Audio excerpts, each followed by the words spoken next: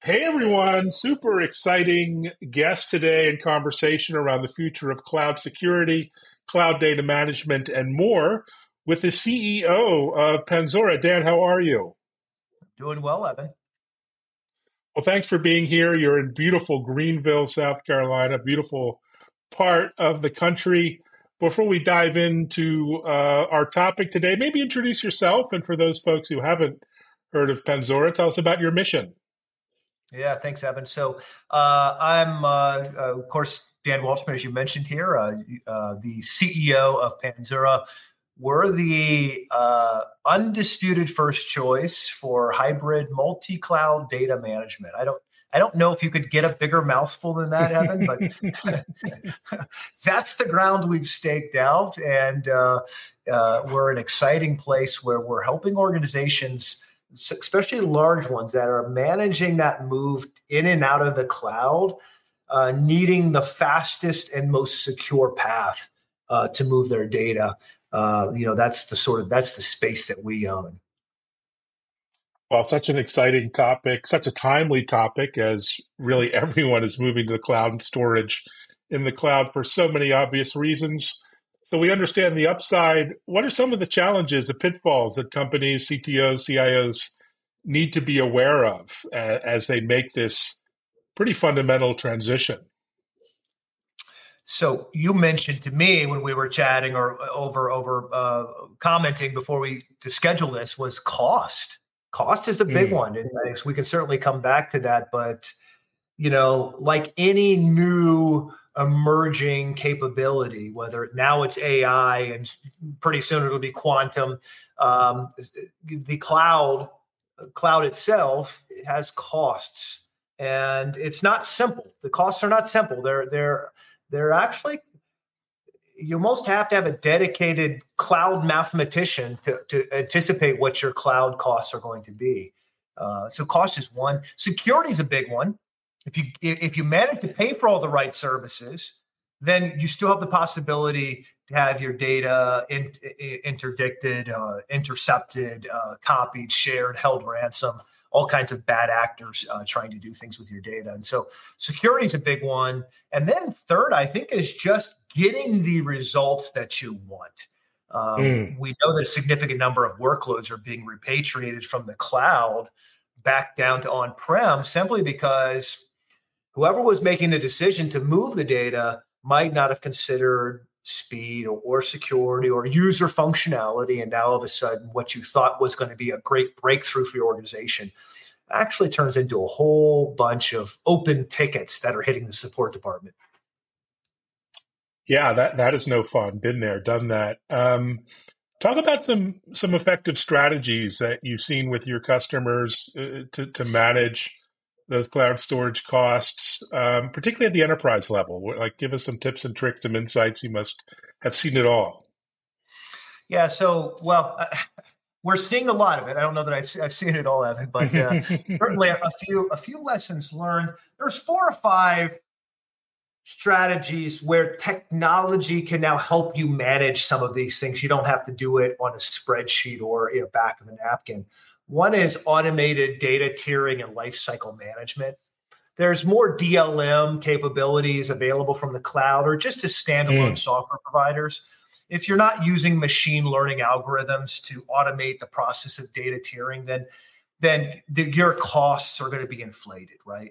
This is about dynamically moving data between different storage tiers in clouds and across clouds to reduce your costs based on usage patterns, right? So one is automated data tiering. This falls under the data lifecycle management. Another thing that you would consider and should consider is serverless computing integration, right? Can you have a cloud utilization model that does not require physical servers? You can use hybrid cloud storage, and you only paying for the compute time. Of course, the genius behind the cloud is now you're integrated into a service that doesn't need a server. And so, of course, you're sort of vendor lock-in into the cloud. It's good for both the organization and it's great for the cloud. So think about how you can have a serverless computing model.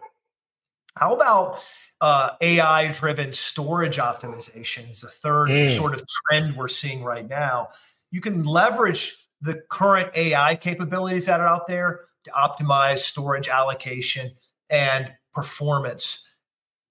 These are capabilities that you can consider before you're even moving that first workload into the cloud, is using AI to help you make decisions on where you should place data. And I think number 4 would be somewhere along the lines of multi-cloud management platforms. So we used to talk about hybrid cloud, Evan, and every discussion was what should be on-prem, what should be in the cloud. And it feels like a lot of our conversations now are around, okay, we're going to go to the cloud for most of these things. Which cloud? And so the conversation is really hybrid multi-cloud is really where it's at now. And this is just a unified view and control over different platforms, and allows you to allocate workloads to specific clouds that have the best capability or return on investment for the spend. The best example of this might be just the current AI landscape. Bing funded $10-11 billion worth of innovation with OpenAI. And of course, they seem to have a head start with their Office 365 integration with Copilot. And so you might choose to put your AI workloads right alongside your Word documents inside Azure. And you might decide to have some really snazzy, database management inside Oracle's cloud. And then you might use Amazon for everything else because they're everywhere and they do all things. And so you might want all three, and you want them to work together seamlessly. And you don't want your databases on Amazon, and you don't want your AI in Oracle, but you want all the data to be talking to each other. And so if you can manage that right, if you can be thinking about that right, you stand to gain from your utilization of cloud. Wow, my head is spinning. That is pretty fantastic. And I think you answered my next question, but this hyper noisy, busy cloud, multi-cloud landscape, so many options. Customers, partners are probably confused about choices. Yeah. How do you stand out in this noisy landscape?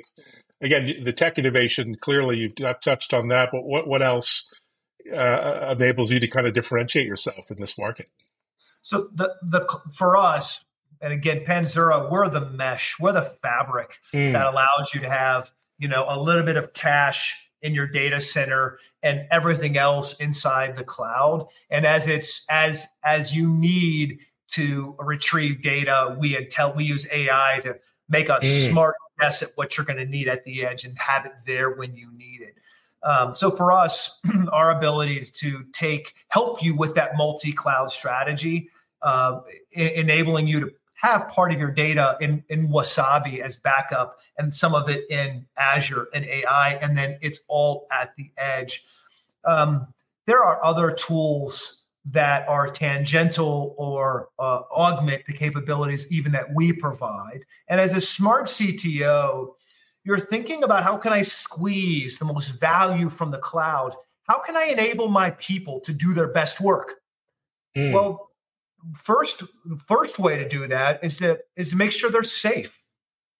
And a lot of the products or data transfer in and out of cloud isn't the safest, right? And so you have ransomware attacks, you have encryption. You might even have exfiltration of data from inside out.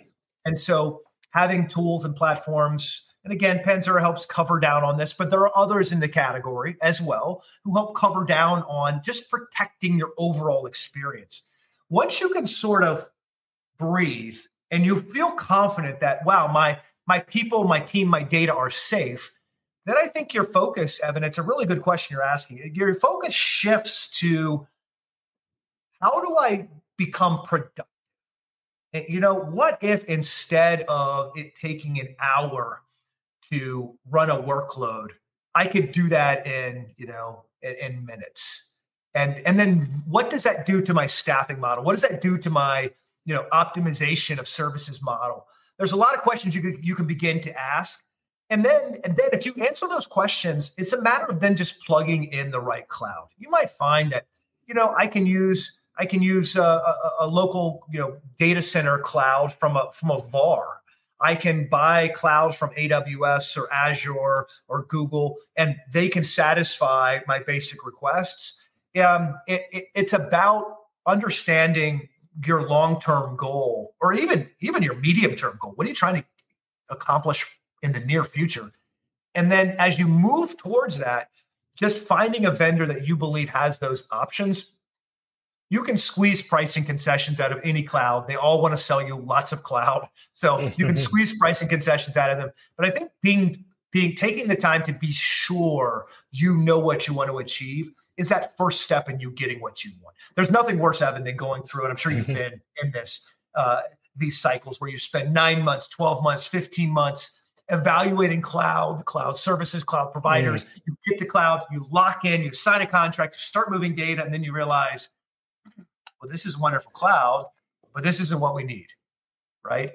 And so if you can start with what you need and where you want to go, and then bolt on a cloud, I think you'll find that your success rate is much higher than everyone else around you. Wow, so well said.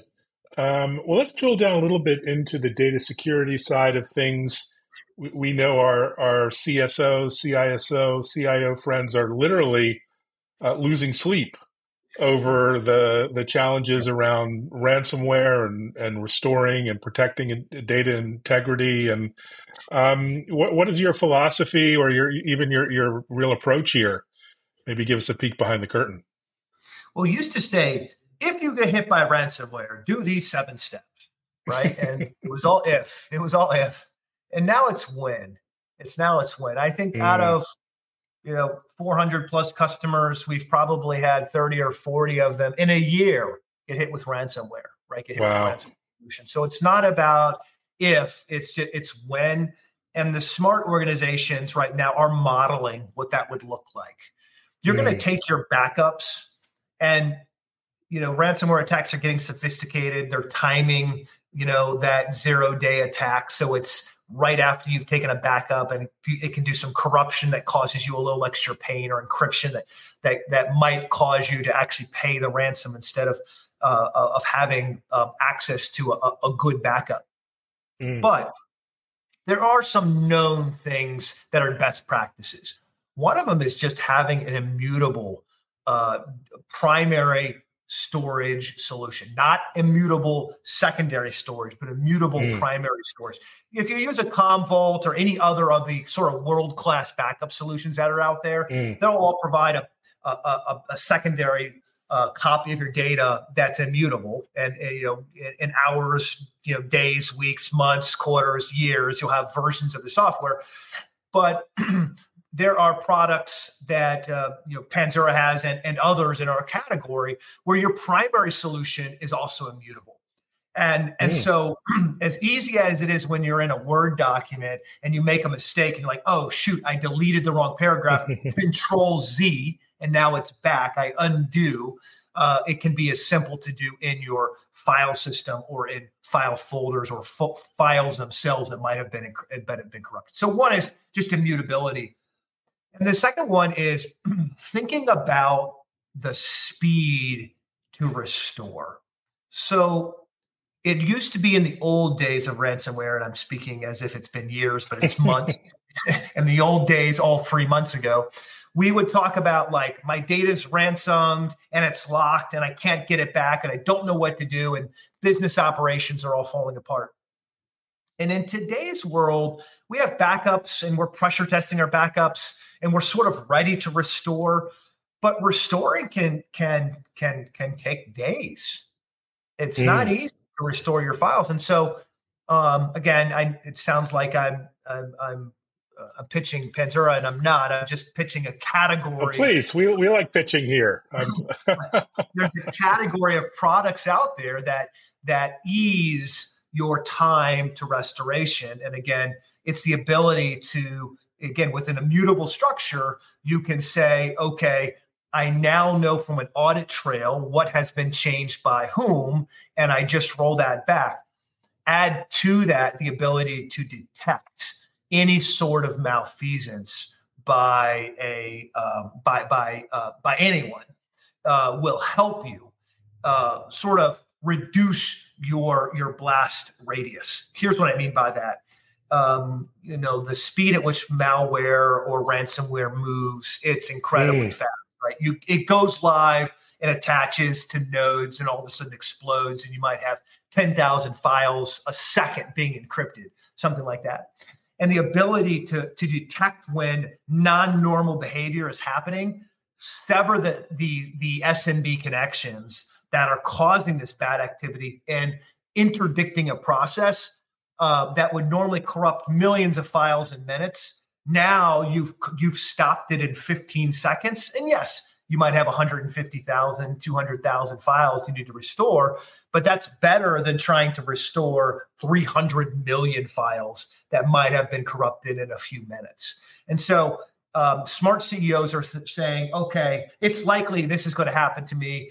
Yes, we're testing our backups. Yes, we're getting ready to restore. But what if I didn't have to restore so much?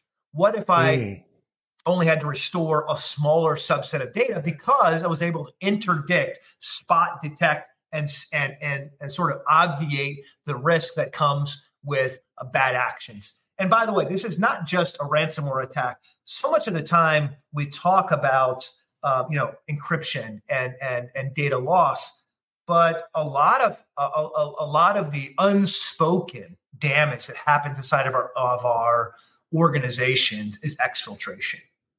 An employee leaves, they take terabytes of data, sometimes petabytes of data with them. We know about these things, Evan, when it comes to lawsuits.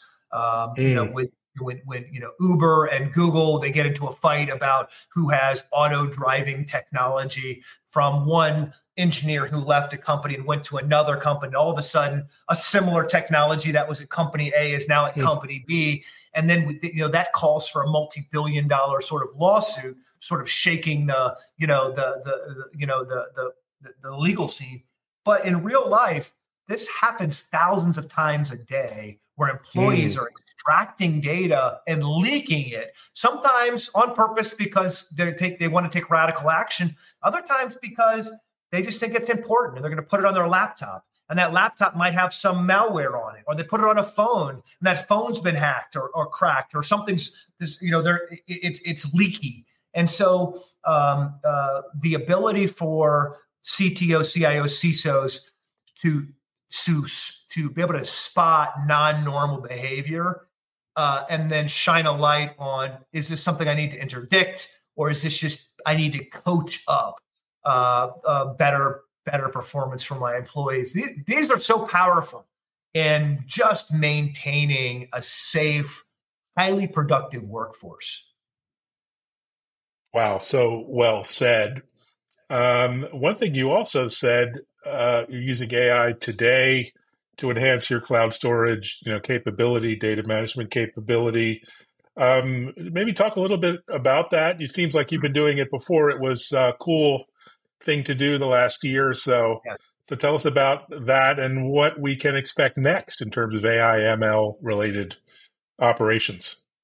Yeah. So our clients are enterprise. So these are the largest companies in the world doing some of the most complex work in the world. And not that it's nerdier or more important than what's happening in small boutique companies in Silicon Valley, but it's just the fact that these organizations are big and have tens or hundreds of thousands of employees across the world, across many locations. And so we've been applying machine learning to the 12 billion plus snapshots that we are managing at any one time, right? Wow. At any one time, we're managing some 12 billion plus snapshots. So thinking about that every day, 12 billion snapshots. And then tomorrow, 12 billion snapshots. And this continues. And our theory of the model is that we should be able to know not just what is bad, and we spot bad because of current behaviors. You might encrypt the header of a PDF, right? Or you might encrypt a file. That's bad behavior. That's known bad behavior. And there's 15 or 16 of these things that are glaring red lights, and then there's another 200 that are sort of orange lights that could be bad, and then there's a whole bunch of other behavior. We've been studying this problem from the opposite angle as well, Evan, and I think this is the future of AI. Instead of us looking at what is bad, why aren't we talking about anything that's not good? Because protecting our employees is just a baseline for doing any work at all. So if we don't protect our employees, they don't have access to their data systems, data tools, and so they can't do any work at all. They're basically looking at a machine that's fully encrypted, and they have nothing they can do, while Yikes. all of our smart nerds are working to help them, right? So if we don't protect them, they have nothing. But what we've not begun to dream about, and this is where our data scientists are creating some innovations that we think will help change the paradigm and provide some potentiality for senior data leaders, is what if we were able to help shine a spotlight on anything that's not good? So we can analyze an organization and say, here's what good looks like. A data engineer does these 5 things every day. And a software engineer does these 13 things every day in this sequence with this type of file from this location at this time of the day. This is what good looks like. And anything that doesn't line up to it, either at a role level, location level, or even Dan Waltzman, me as a person level, doesn't line up to that, I can flag. And then, Evan, as a smart leader, you just decide how many deviations from the norm before you flag it, stop it, counsel me, investigate, or just start looking around at like, man, how could we help Dan do his job better? So it's not just spotting bad things and shutting them down. It's not just noticing, hey, Dan's downloading too many things on this day. It's going beyond that to say, using AI, man, when Dan's at this location, he works so much faster. Well, why is that? And then I notice, oh, by the way, he has 3 times the bandwidth at that location. I wonder if I extended bandwidth to my other locations, how would that impact our workforce? And how would we be more productive? And maybe that allows us to squeeze 3% off the bottom line, which is a $2.5 billion add back. And now all of a sudden, an expenditure of hundreds of millions in bandwidth saves us billions of dollars in bottom line productivity. You can begin to build these models that are super exciting, but only if you empower your sort of data landscape with a view that I don't think currently, Evan, we're talking a lot about. We're talking a lot about beating the bad guys and stopping the bad guys. But what about the good guys, the hundreds of thousands of millions of workers who are, knowledge workers trying to do their best work with data and tools that are insufficient often? That's so well said. Wow, now you're really talking about team collaboration and communication across boundaries. You see so many great U.S. companies do a fantastic job of supporting their teams inside the U.S. on our local providers, but not so much outside the U.S. Sometimes they've been second tier, third tier citizens in some ways in terms of collaboration and tools. So it sounds like that's a common theme. It's a global geographically distributed network. Talk about I don't know if you could mention some of your amazing customers and brands and logos you work with and how they've deployed you, not just in the US, but globally.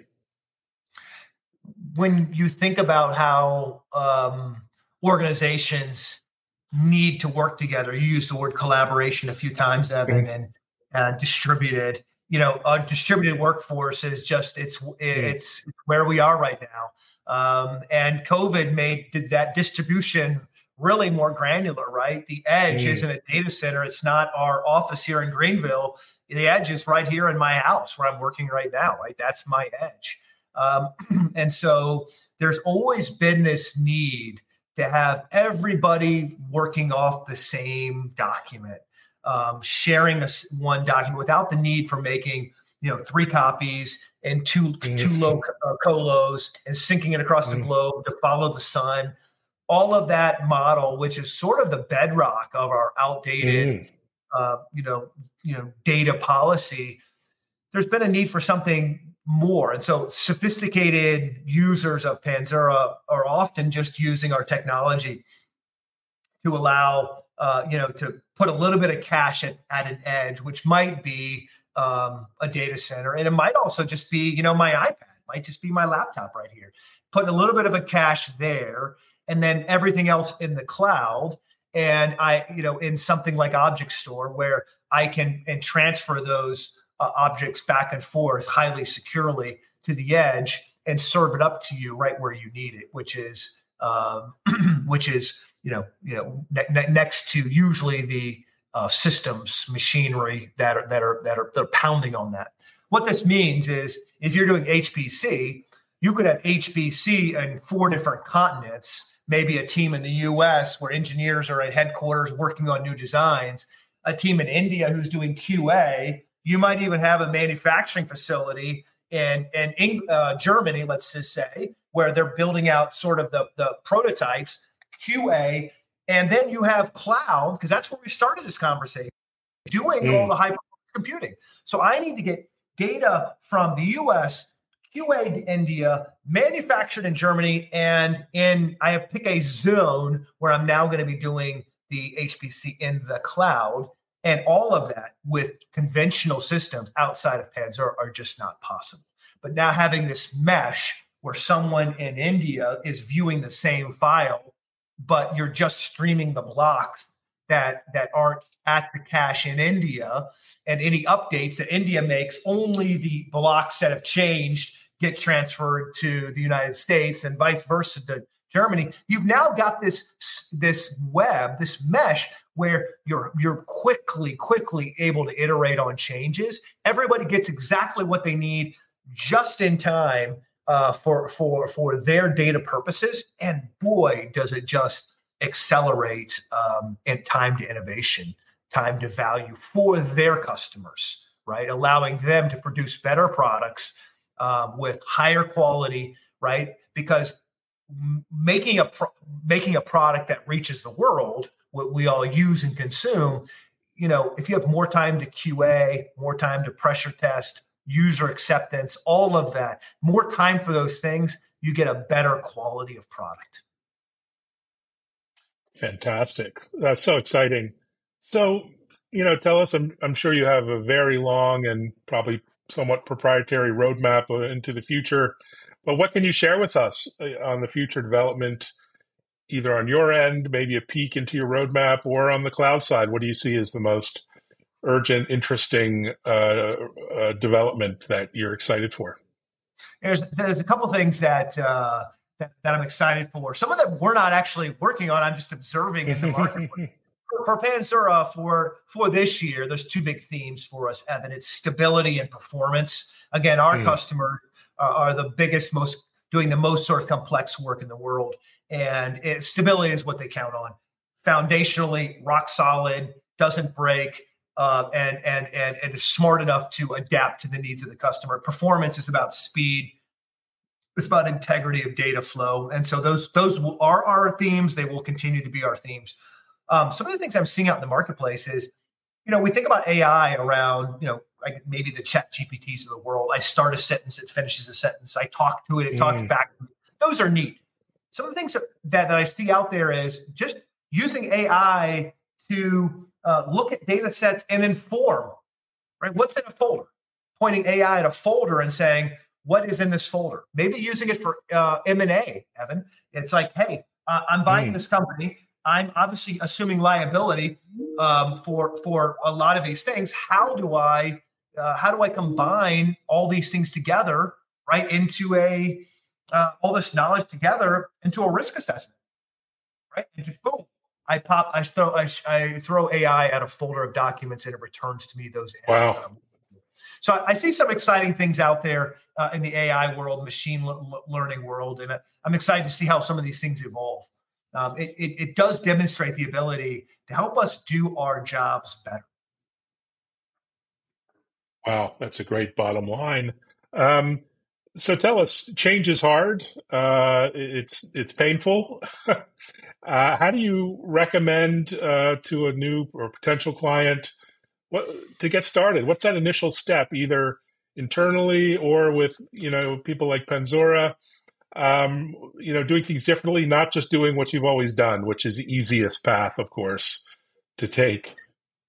Um, this is probably the foundational question, Evan, so I'm glad you're asking about this. I think it's just start the conversation, set the bar low. The bar does not need to be moving to the cloud. The bar does not need to be we're changing. Everyone loves change, right? Change management. It doesn't need to be that. I think the first step that I've seen be the most successful is starting the conversation. And then this is going to sound perhaps overly simplistic, but it's continuing the conversation. So once as a leader, you start the conversation, and certainly organizations like us, a VAR that you trust is another great option for you. The cloud providers themselves also great for these sort of conversations. Once you understand your optionality, what's possible, then you can begin to start enrolling other people inside your organization into the conversation. It may be that the chief data officer starts it. You bring a CTO, a CISO, maybe a head of support or professional services. You're bringing them into this conversation. And then you can get other perspectives that inform what you ultimately need from the cloud. I think one of the mistakes that I see, it's sort of this unnecessary collateral damages, is you set the bar so high. We're moving to the cloud. It's going to happen in 6 months and nothing's going to stop us. And, none of us know what we don't know. So just if you have the conversation, begin to think about optionality, all of a sudden you're going to be able to have sort of an enriched experience where you can then decide what's appropriate speed and spend for going forward. Well, that was certainly a mic drop moment. So I appreciate that as we wrap up. Last question here. You've been on the road pretty much everywhere all at once the last few weeks. What's next? Do you have a bit of a downtime, or do you have anything else you're looking forward to over the next month or two?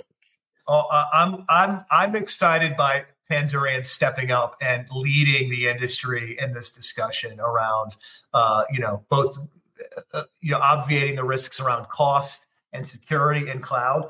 So I'm excited to see us grow. But look, on a personal note, I love being home, spending time with the kids, and just being a human in a pair of running shoes on the trail. So I'm excited. All right. Well, wonderful to speak with you. Thanks so much. As a thought leader, it's been incredibly informative and so insightful. And thanks everyone for watching. Reach out and with any comments, questions, clarifications. I appreciate your time. Thanks, Dan. Thanks so much. Thanks, Evan. Take care, everyone. Bye-bye.